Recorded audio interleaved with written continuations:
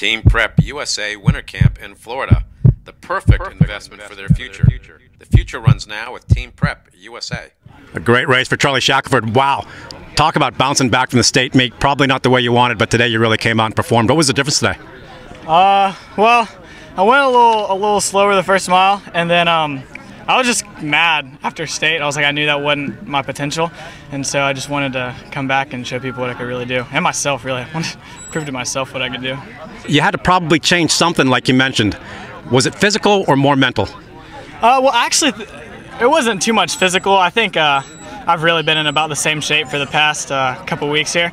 But this past 2 weeks, I really just sort of like secluded myself and trained by myself. I trained with my parents at the track on Tuesdays and just do a lot of stuff that really built me up mentally. And I really did. I felt a lot more mentally strong this race than I did state. Tell us about the last half of the race. You got Manny Velasquez up there. You know he's got really good finishing speed. Must have been a battle the last half mile. Yeah, it was definitely crazy. We both made a couple moves on each other, and then right before the wall or the big hill, he sort of took off, and I was just trying to hold on really. And then I know he has a great kick too. So in that last bit, I was just going for everything I had really. Well, Foot Locker next week up in Charlotte. This has got to give you a lot of confidence if you want to run really fast up there. Oh, that's for sure. Yeah, definitely. I mean, this is a huge race for me, and I really feel I've always wanted to be right at 15:30, if not sub 15:30, and so that's my chance to do it. Well, this is going to probably put you up there a little bit on the radar now. One of the seniors that have been unsigned, unannounced so far. Where would you like to go, and can you share anything with us?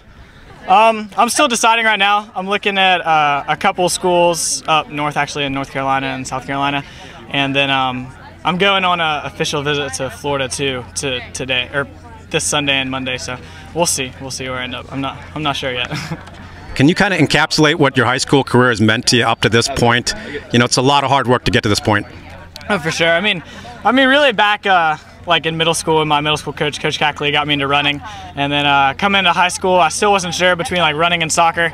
So I did soccer my freshman year, and then after that year, I really just sort of felt like running was for me, and that's the sport that I had the most passion about, and so I just stuck with it, and it feels really good to put in all that work 4 years and then come to a race like this, and even like regionals too, and be up on the top. It's, you see all those guys when you're a freshman so fast, and now they're running for amazing schools and doing outstanding, and then when you get to be like one of those guys, people look at it, it feels really good.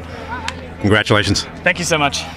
And second with another great race, Charlie Shackleford out of Fort Walton Beach in 15:45. Tyler Stahl out of Land O'Lakes 15:47.